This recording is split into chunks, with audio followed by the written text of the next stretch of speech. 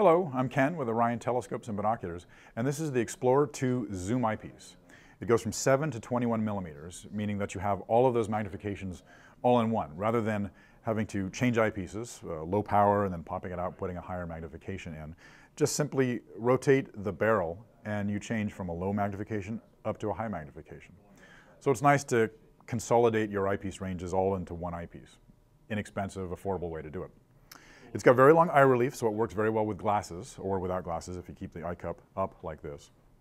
It features a field of view of 43 degrees at 7 millimeters and 30 degrees at 21 millimeters.